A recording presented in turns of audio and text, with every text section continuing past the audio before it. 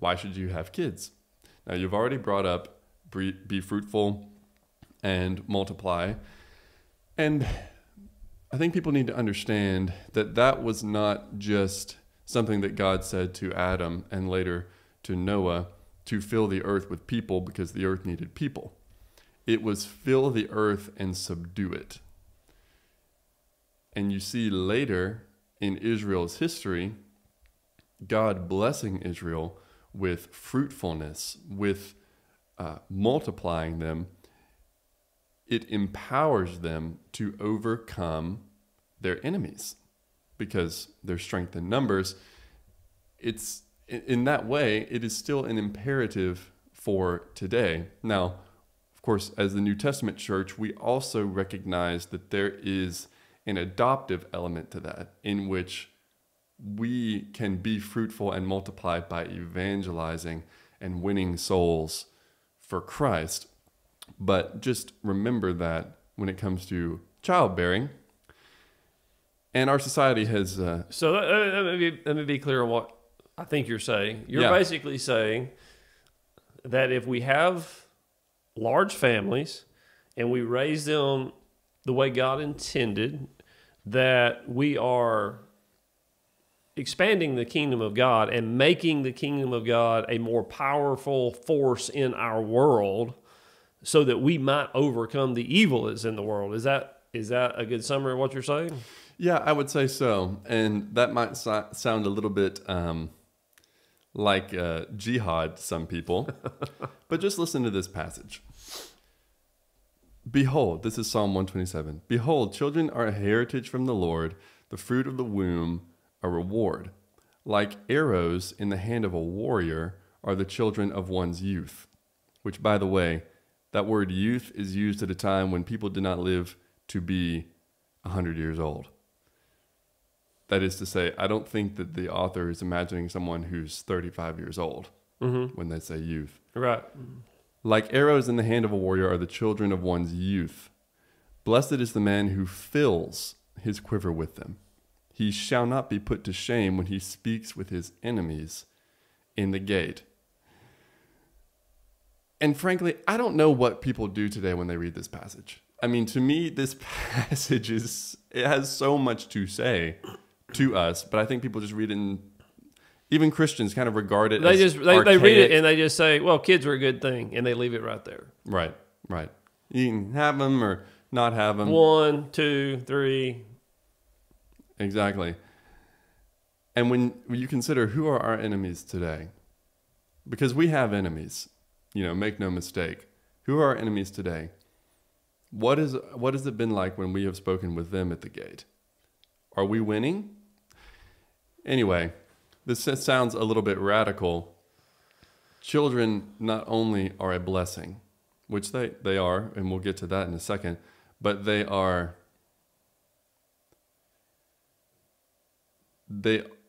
afford power, not in the selfish sense, but in the spiritual sense, to the parent and to the kingdom, right? The kingdom of God. Well, the whole thing that we need to understand, we need to look at these things from a spiritual perspective. As I said at the onset, we tend to just think, oh, well, I don't have kids because, it's all about me and I want to have kids. Yeah. There's another reason to have kids. There's a reason that God gave us the imperative.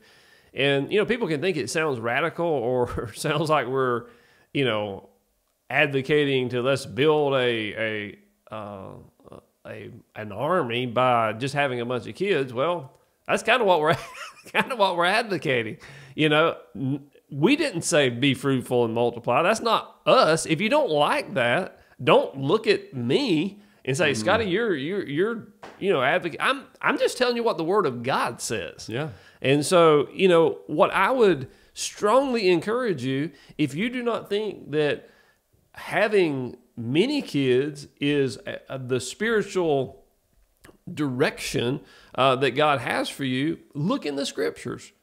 Don't get in your own head and say, well, one's all I can handle, or two's all I can handle, or that's all I can afford.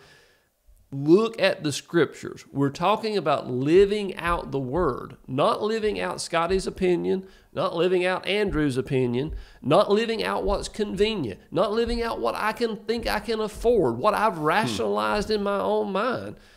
What does the Word of God say? You know, that should be our guide. And I'll just say it right from the outset. We had 3 kids. We wish we had had a lot more. I did not understand everything back then that I understand now about what the Scripture says about kids and how I should feel about my kids and some of the things that we're talking about today. So if I had a do-over, we would have more, even though it was very difficult on Jonna from a childbirth standpoint, and that's really the reason that we stopped. You know, and if she were here, she would agree with me on this. We would have had more. So anyway, again, just ground your decisions in the Word. And please don't be offended by what I say. But if you're offended by what the Word says, then take that to heart and try to bring your life into alignment with that. Don't just, you know, throw out the Word of God because you don't like what it says. Mm-hmm. Mm-hmm. And, you know, I just read one verse there. Mm-hmm. But we could spend the rest of this podcast going through verses that indicate that fruitfulness is a blessing. I mean, I could pull up probably 25 or 30 of them right now. Of course, you can also see it reflected in the accounts of Abraham and Sarah, Isaac and Rebekah, Jacob and Rachel, even Manoah and his wife, who gave birth to Solomon. The fertility, which is granted by God, we know that God opens and closes the womb, is an indication of the promise. It's an indication of the promise of God in the lives of the patriarchs and in the lives of the Israelites. In general, it's never the other way around. So as you read the Bible, keep your eyes open for that and consider what it means for your life. I want to just hit on something. This is not, again, we're going off script. I'm going to put you on the spot just a little bit, and I don't want to go down a big rabbit hole here, but I do want you to at least challenge our listeners with the idea of birth control inside of marriage. I know you are opposed to that. I'll speak for you on that. You can I'll let you speak for yourself, but that's I believe that's your position. And so I know you've done a lot of study on that. And what I'm going to let you just give a brief snippet on it, but what I want to implore the listener to do is don't make an assumption on this topic. You know, I will be transparent and say, you know, I'm still on the fence on the topic myself. Andrew and I have discussed it quite a bit. I'm not advocating for a position one way or the other. What I am advocating is that you study the Scripture. You look into the Scripture and see what God is telling you on it, and don't go into it with a preconceived idea. So with that, what is your position? And maybe you can just give us a brief try to be brief, because I know we could talk about this the rest of the podcast as well. Okay, we've already hit on the most important thing, which is that children are a gift from God, and to deliberately restrict procreation is essentially to say to God, thanks, but no thanks. And I would say if God is offering you a gift, it would be very unwise to reject that gift. So think about what you're saying to God by doing that. There's only one instance that I can think of in Scripture where procreation is deliberately restricted in the sexual act, and that is Onan and Tamar. The Bible describes him spilling his seed on the ground so that that Tamar would not reproduce. Now, that's not a scripture to hang your hat on, which by the way, he was put to death for that.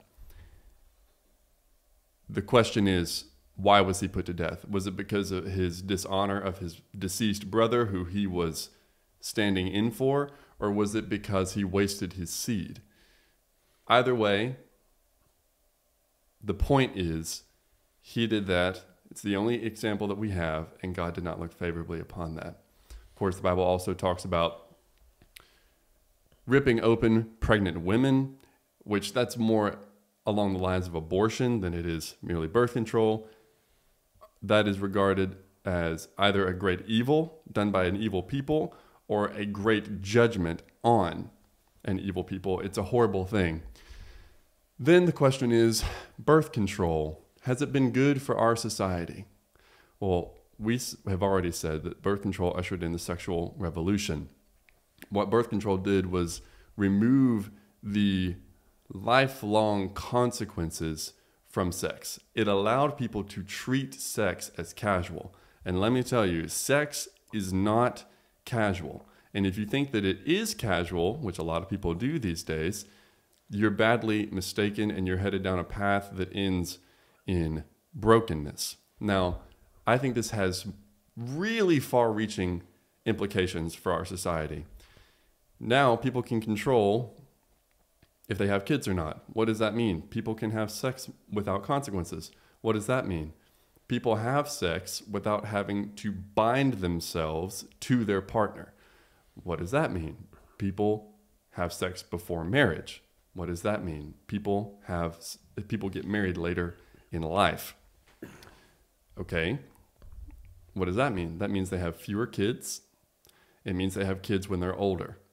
Both of which predict overprotection, which if you want to read about overprotection, you should read The Coddling of the American Mind by Jonathan Haidt to really get a grasp on what implications that has for our culture, this helicopter parenting that has become more and more common. Also, have you noticed that there are a bunch of wimps running around this world? A bunch of a bunch of wet sandwich kind of men. Like, what happened to the manly men? Why do we have all these pansies? When women are on birth control, it impacts their hormones such that, at least over a certain span of time, they are not attracted to the indicators of high testosterone, meaning that women are no longer as attracted to manly men as they used to be. They're more attracted to girly men. So, if you're upset about the girly men epidemic, I believe at least some of that can also be laid at the feet of birth control. I think I'll stop there. I don't think it's been good for our society at all. I don't think it's consistent with the testimony of Scripture, and it makes me sad that so many, including so many Christians, are utilizing it, usually for selfish reasons.